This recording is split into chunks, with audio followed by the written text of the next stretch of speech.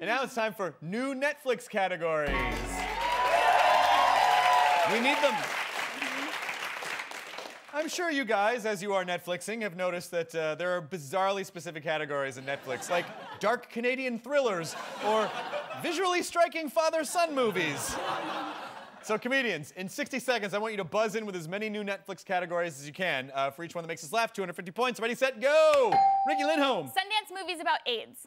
That might already be one, but I'll give you points. Jonah Ray. Movies that don't hold up. That would be an awesome category. Most of them, points. Yes, Riki. Keira Knightley sobs in a corset. That's got to be like 14 right there. That'd keep you occupied for a week. Points. Kyle Dunnigan. Seth Rogen movies not made by Judd Apatow.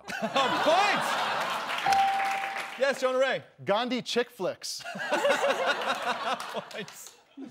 Riki. When Jeremy Piven was still bald. Points. Yeah, like anything before like 98. Yeah, singles.